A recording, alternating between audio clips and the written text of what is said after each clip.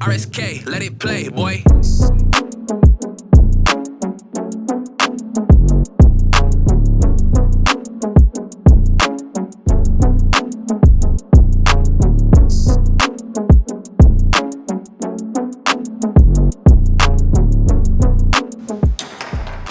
Here at WCYE, we live, learn, and love Jesus.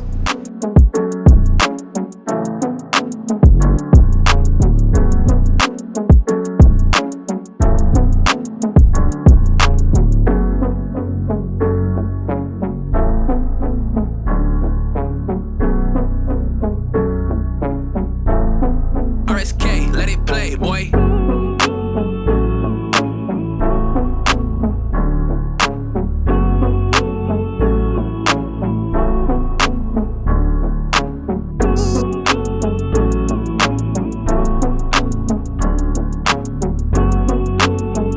Come join us in the building to experience the Word.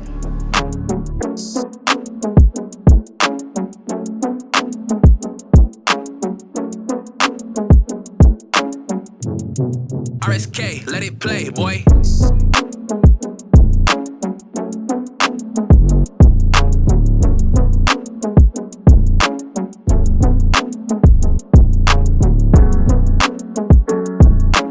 WCYE is the place to be. Here's where we love God, we have fun, and we're just free.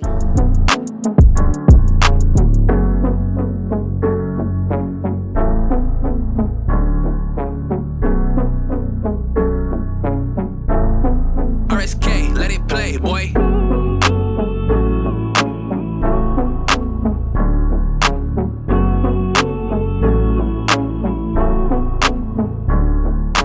You better come to church this Sunday. WCYE Junior High Studios. If you're in the building, 10 o'clock, it's gonna rock. Listen, ask your mother, father, sister, uncle, brother, or friend. You can even what? Bring the dog. I don't care as long as you are there in the building. Let's go.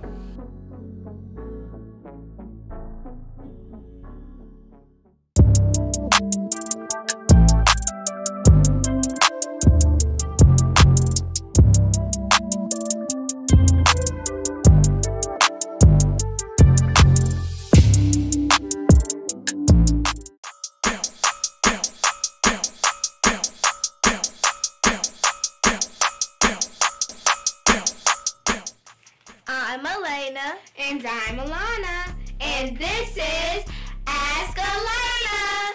So, today we're going to be asking questions to Andrew. So, I'm going to be asking him questions about sports. That's okay, but I'm going to be asking him questions about football. Yeah, that's cute. Like butterflies! The first question is, how much do you know about football? What's up, y'all? What I know about football is that it was founded in 1892, and it was a collision between soccer and rugby. And it's also, like, who doesn't like football? That's nice. Yeah. Well, the second question is, what position do you play? Well, I used to play quarterback and receiver. Quarterback is where, obviously you throw the ball, and running back is where you run and basically just catch the ball. That's interesting. Okay. All right, well, question 3 is, what's your favorite football team? The best football team, the Ravens. The Baltimore Ravens! Oh. Well, why don't they have a team butterflies? Why don't they use glitter? Well, that was Ask Alana. Bye!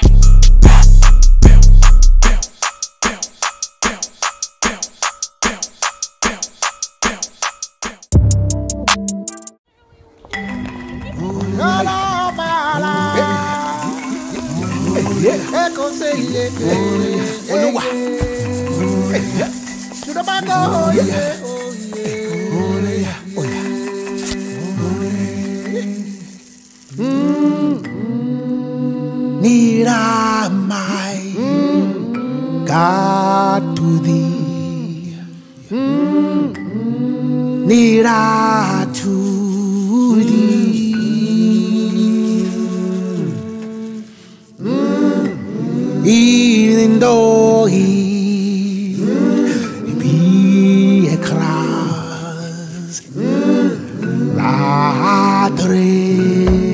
life in me.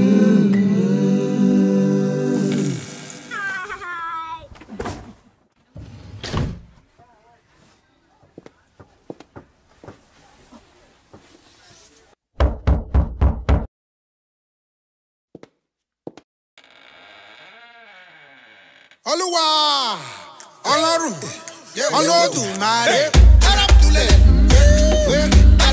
Olódùmarè, Olódùmarè. Come, they told me, a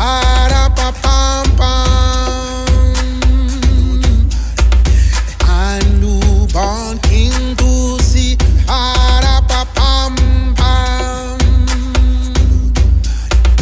our finest gifts we bring,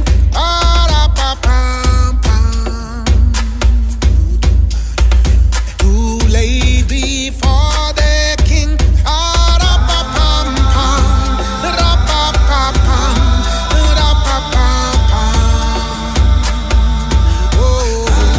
So to honor him, when we come,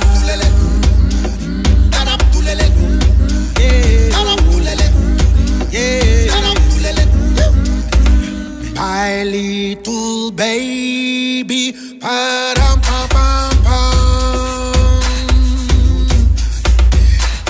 am a poor boy too.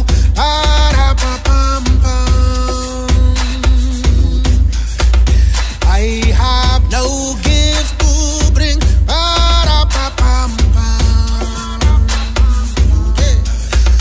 That's fit to give our king.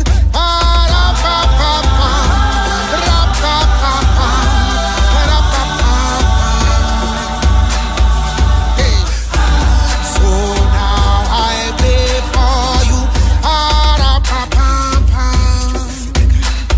In my town.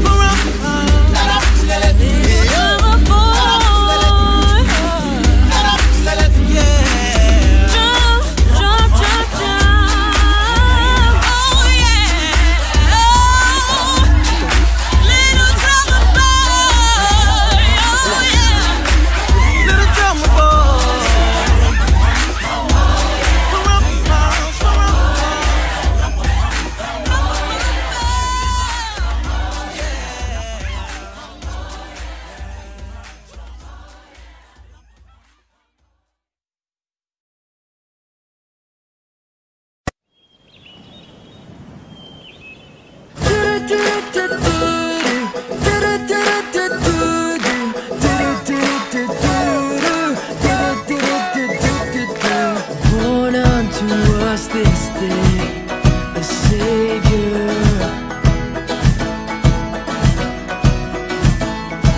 gifted from heaven to a manger.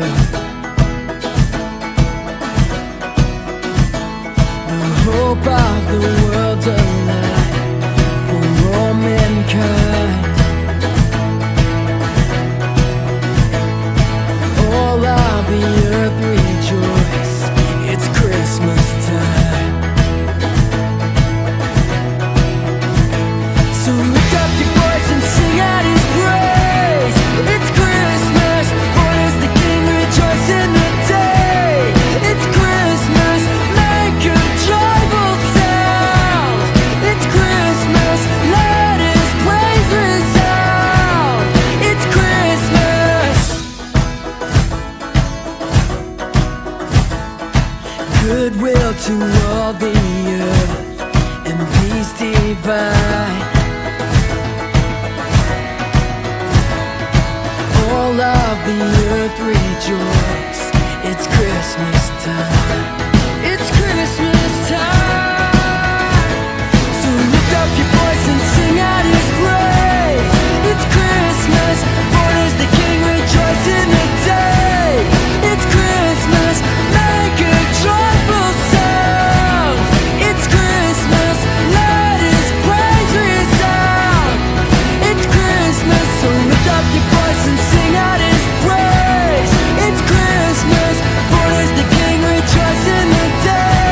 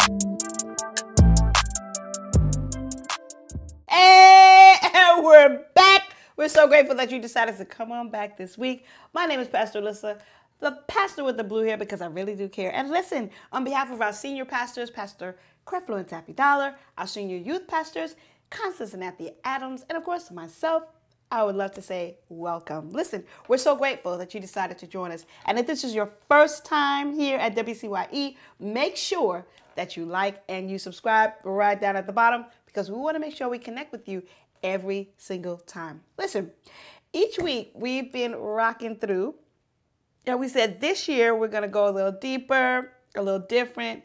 Last week we started this new series of surviving middle school.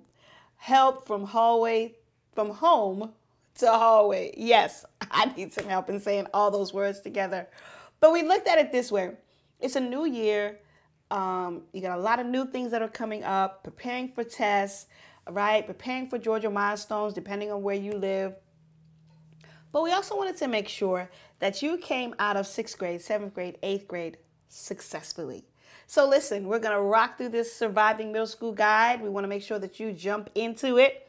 Last week, we talked about how not to get grounded or get a whooping ever, right? And we believe that it can happen. If you believe, we believe. If you follow these steps, it can happen for you. So this week, we're going to jump in with part 2, and we want to take you along with us. Let's pray. Father God, in the name of Jesus, we just thank you so much for this moment in time to be able to share some practical information, Lord God, so that we can get through middle school on top. That, Father, you would give us this basic instruction so as your middle schoolers apply it, Lord, that all will be well. That they will enjoy themselves because they're freed up from having to worry about any challenges at all. We ask that your Holy Spirit lead, guide, direct. Be a part of this conversation. Be a part of this confirmation of things maybe in their lives that, Lord, they may need to change.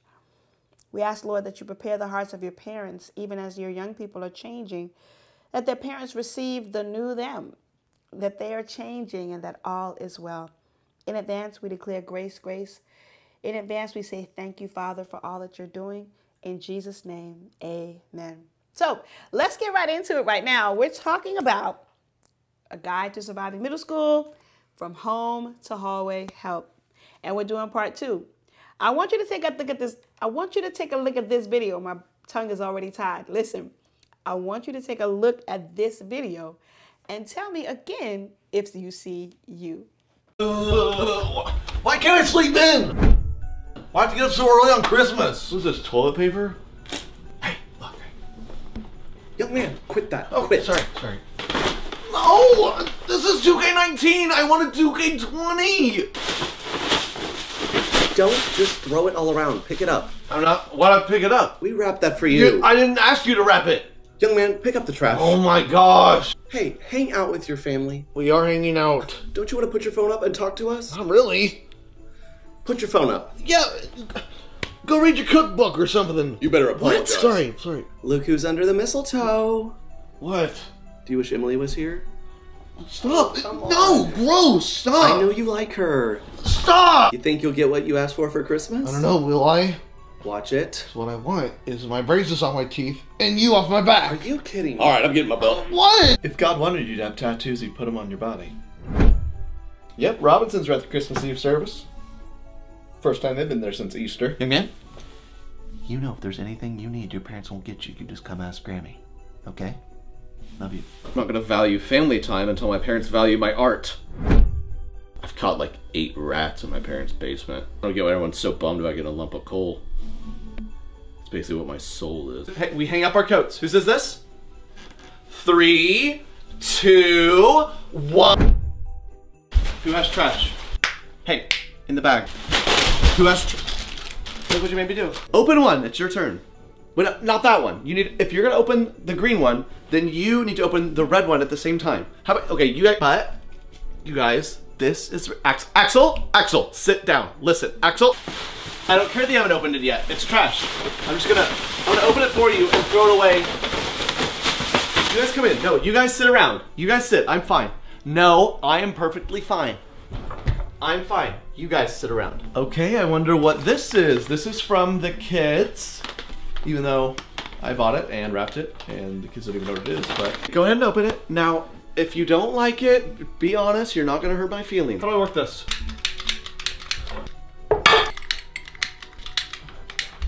Any more candles?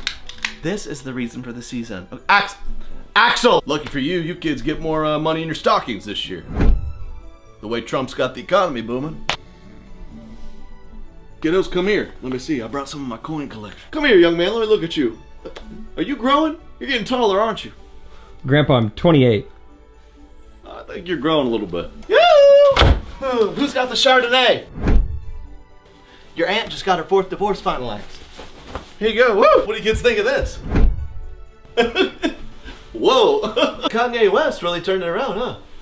Glad to know he's celebrating Christmas this year. That's pretty cool. Alright, this one's from Mom and the Kid. How did you guys know this is what I want? Oh!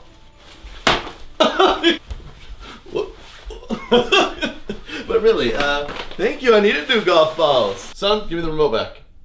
Give me, hey, I changed her diaper. I get to change the channels. Your mother got me this, so whenever I need her, I can just, another brownie, honey. I'm kidding. I'm kidding.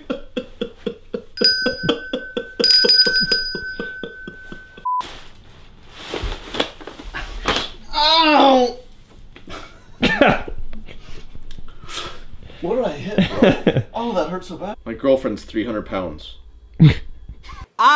That was a lot going on, but that's a lot of y'all out there going ham with your parents, having an attitude, throwing yourself down on the floor, throwing yourself down on the bed, on your phone. Listen, we got to do better. But these are the reasons why you're getting on punishment. These are the reasons why you're getting grounded. These are the reasons why you're still getting whooping in the 8th grade. We're going to help you out, though. Listen, let's go ahead and jump in. The first one is, and we went through a few of them last week. My tongue is so tired. But we want to start here this week. The first thing, or one of the first things that will help you not to get grounded ever, not to get a whooping ever, is this. You'll see it on the screen. Believe that God loves you and does not want you to get grounded or get in trouble. Believe that God loves you and he doesn't want you to get on punishment. He doesn't want you in trouble. He doesn't want you grounded. He doesn't want your phone taken. He doesn't want you in the house all day looking at your parents. They don't even want you in the house all day looking at them. One thing I want you to remember too, or another thing I want you to remember, is that God is rooting for you. If anybody's your cheerleader, he is. That's why he wants that relationship with you so that he can continue to guide you, direct you, lead you when you're going the wrong way, talking crazy, crazy tone coming out, questioning things that shouldn't be questioned, or knowing that you should do things right away so that you don't get on punishment or get grounded. That's the kind of relationship he wants with you so that you'll be successful. Let's look at this one right here. On the screen it says, you have to renew your mind to think like God thinks. That's the one primary thing that's going to help you. When you start changing your mind about how you think. And I don't want you to change your mind about, as it relates to how your friends think about things. That's not going to help you. If anything, that'll get you in more trouble than you were before. But I want you thinking about, how does God think? What does God think about this, right? What would please him? You're saying, Miss Alyssa, I'm in the 6th grade. How can I think like God? Well, I'm glad you said that. I'm glad you asked that. Look there, I said, just because you're in middle school does not mean you can't think like God does. Because you are made in his image, you are just like God. Oh my God, I've heard my mom say that before, because it's true. But when you do this, it begins to put you in a position to renew your mind.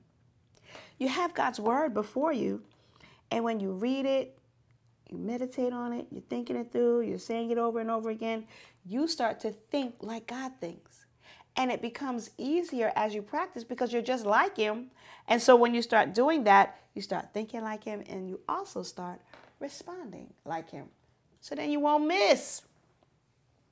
Here's a scripture in Isaiah 55, verse 8. Take a moment, turn there. Take a moment and turn there. Isaiah 55, verse 8. We're talking about renewing your mind to think like God thinks. When you start thinking like he thinks, you'll start responding like he responds. Isaiah 55:8 says this, "For my thoughts are not your thoughts, nor are your ways my ways, declares the Lord." I'm going to read it one more time. "For my thoughts are not your thoughts, nor are your ways my ways, declares the Lord." And what he's saying there is, it's kind of simple. Hey, listen, I don't necessarily think like you. I think a little bit higher than you because I'm looking at things from a different view. And he said, the way I do things may not necessarily be the way you do things, but I'm looking at it from a different view because I know where you're going. I know the destiny that I have for you. I know how you're going to get there. And so he tells us, listen, my ways are not like your ways. He wants them to be, though. My thoughts are not like your thoughts. He wants them to be, though. And the best way that you can do it is as you get into God's word, as you build a relationship with him. Listen, it's on and popping then. Here's the thing. Ask God to help you with how you think about your response to things. What? Ask him to help you on how you respond to things. And see, that's the way you think. If you think it's okay to suck your teeth, what, I said I was coming, and do your face all like that, that's a way of thinking. If you think that's okay, that's what you'll do. If you think in your mind, your response should be, yes, ma'am. Or even if you mess up, if you switch up and you start, and quickly you turn it around, I apologize, I shouldn't have did that. Because you're practicing thinking like God. I know that wouldn't be right? You're practicing responding like God. And you turn from that way and you apologize. I said, listen, this is so hard. No, it's not. It's just a little, as Pastor Anthony says, it's not hard, it's unfamiliar. To in that moment, think about what you're thinking about. In that moment, ask God to help you with how you think about the way you respond. Literally, okay, Lord, my tone is off. Help me, God. Why am I doing that? Okay, I'm agitated because I want to go back upstairs and want to finish my game. Okay, Lord, help me to be patient. Help me right now, God, to just do what she's asking me because I know I should have did it earlier. Help me to do it with the right attitude and get back to what I'd like to do. And then you turn it around. You'll find that you start bringing that stress level down for you and your parents, right? Turn in your Bible to Genesis 1:27. Genesis 1:27. Because I hear some of you saying, Miss Alyssa, I don't know how I can do that. I don't know how I can think like God. Well, I shared with you, you're just like him. You're made in the image of God. And that's where Genesis 1:27 comes in. It says, God spoke, let us make human beings in our image. Make them reflecting our nature. And when it says make them reflecting our nature, it means make them so that they respond and do what we do. So that they respond and do what we do. So it's not just Miss Alyssa sitting here going, hey, you need to act differently. You need to respond differently. No, it's God saying, listen, I made you just like me, in the same image as me, and I made you so that you can respond in the same nature. You ever hear people say, hey, that's my second nature? Meaning it's the first thing I do after what I would normally do. Same thing. God wants your response to be second nature, to respond just like him. Second nature to respond just like him. I want you to think about that as you continue to practice these steps. This is part 2 of how not to get grounded, how not to get a whooping ever again. Here's the last thing that I want to share with you before we close. Number 5, when you decide to question what is asked of you, it comes across as rebellion to your parents. Even if that's not what you intended, to your parents, it's disobedience. I'm going to read it again. When you question, meaning like they'll ask you to come downstairs and you say, why I gotta? They didn't do, that's not what you said. I got to do it right now. All of those responses come across as rebellion, even though that's not what you're meaning, even though that's not your heart. That's how it comes across. I want you to hear this being said so you're aware now when your parents come back like, what? You'll understand now. Okay, you know what? My response should be, yes, ma'am. My response should be, yes, sir. It won't come across as rebellion. It won't come across as disobedience. Look what I have there on the screen. It says, your parents are giving you instructions and training based on where you are going in life, not based on how you feel at this moment. They're giving you instruction based on where you're going, based on where you're going, based on the destiny that God has for you. You know, I read a story on last week, and I love reading the Bible stories. A lot of times you don't get to hear where do we get these things from, Lord? I love reading the Bible, especially the Bible stories, because it lets you have a model, something to follow, something to connect to. And, who doesn't like a good story? But I want to read this, the parable of the lost son. And I like this scripture because it talks about how when he made up his mind to do what he wanted to do and go the way he wanted to go, it didn't turn out so well. But it did turn around. So I'm just going to read through. I want you to sit back, relax, and listen to it. I'm reading in the NIV. And it's Luke 15:11-32. Just listen up. It says, Jesus continued. There was a man who had 2 sons. The younger one said to his father, Father, give me my share of the estate, meaning give me my money. I'm ready to go. So he divided his property between them. Not long after that, the younger son got together all he had, set off for a distant country, and there squandered his wealth in wild living, meaning that he spent everything that his dad gave him. After he spent everything, there was a severe famine in that entire country, and he began to be in need. So he went, hired himself out to a citizen of that country. Now that means he went and got him a job, who sent him to the fields to feed the pigs. He got a job, but it wasn't the best job. He longed to fill his stomach with the pods that the pigs were eating, but no one gave him anything. So that means he was so hungry that he would have even eaten what the pigs were eating, but they didn't want to even give him that. When he came to his senses, he said, wait a minute, how many of my father's hired servants have food to spare?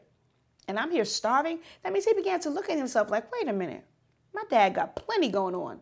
What am I doing? I will set out and go back to my father and say to him, Father, I've sinned against heaven and against you. I am no longer worthy to be called your son, and make me like one of your hired servants. So he got up and went to his father. So he had in his mind, you know what, I'm going to go apologize. I'm going to turn this thing around. But while he was still a long way off, his father saw him, and he was coming down the road. He was coming down Godby Road. His father saw him and was filled with compassion for him. So much so that he ran up to him, he hugged him, kissed him, and was like, oh my God. But the son said to him, Father, I've sinned against you. I've sinned against heaven. I'm no longer worthy to be called your son. His dad was like, you tripping? His servants, he told the servants, he said, look, quick, bring the best robe, put it on him. Put a ring on his finger and sandals on his feet. Bring the fattened calf and kill it. Let's have a feast and celebrate. For this son of mine was dead and is alive again. He was lost and is found. So they began to celebrate. Listen to me. Even in his decision to do what he wanted to do, that was rebellion. In his decision to be disobedient, he left his father's house, took everything that his father had provided for him, decided to go in his own way, got out there and realized, oh, this ain't what I thought it was. Oh, this ain't what it's supposed to be. Let me get back to my father's house where there's safety, where there's food, where there's shelter. Same thing with you. God is saying, listen, don't get out from my covering.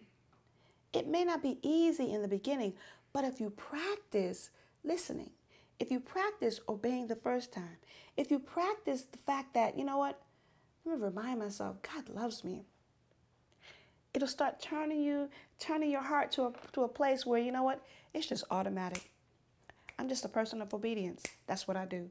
I'm just a person of obedience. I don't make excuses like we talked about last week. When you do these things, it sets you up to succeed. Put that in the chat. I'm set up to succeed. I'm set up to succeed.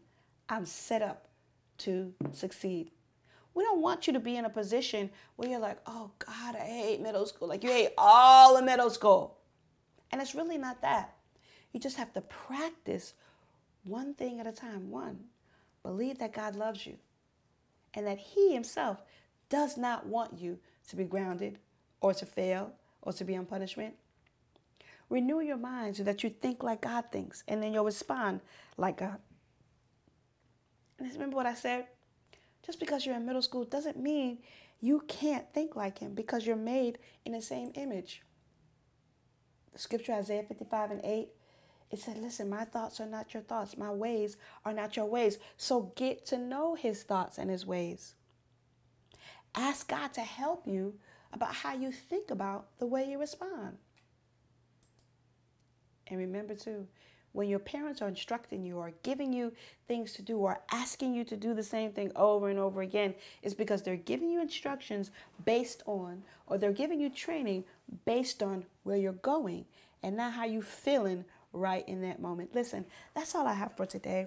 And I want to again let you know we're taking it little by little, piece by piece, so that you really get a handle on not having some of the drama and trauma that you have in middle school.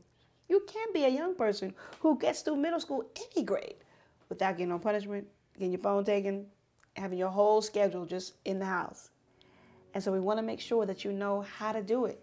Not just because I'm saying it, but based on God's word. Now listen, you may have heard some of the scriptures that I shared along with some of the basic information. And you may have said, Miss Alyssa, I don't know how to connect like that.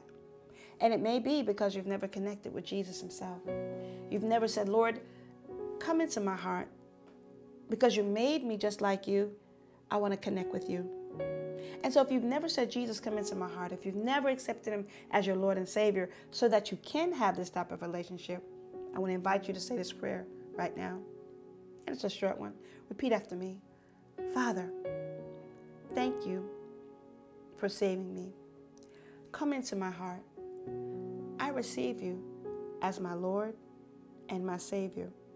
I believe that you died on the cross for me. I believe that when your blood was shed, it was so that I could be forgiven of my sins, past, present, and future. Thank you, Lord. I accept you and receive you as my Lord and my Savior. Amen. Listen, if that was the first time you ever said that, then I want to say, welcome to the family. Listen, I want you to do me a favor. If that was the first time that you said that, you're part of the family now. And I want you to see these words right here. I want you to text I am SAVED to 51555 right there on the screen. Because yeah, you made a powerful decision to accept Jesus Christ as your Lord and Savior, but you're going to need some help to keep it moving. And I want to send you a special gift so that you can do that.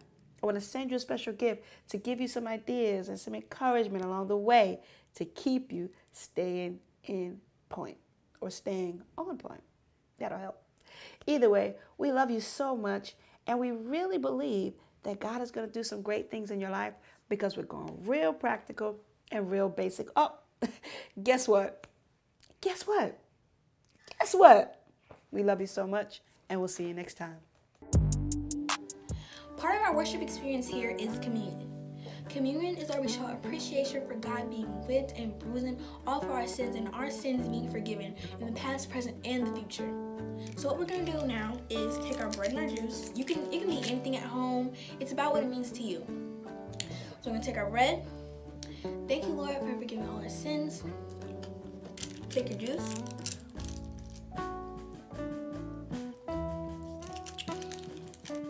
Lord, we thank you for forgiving us. In Jesus' name, amen. Hi WCYE, it's Glory, and today I'm going to talk to you about offering, because it's now offering time. Now, I want you to understand what offering is before we get into it, because your money is important. I don't want you just going and doing whatever.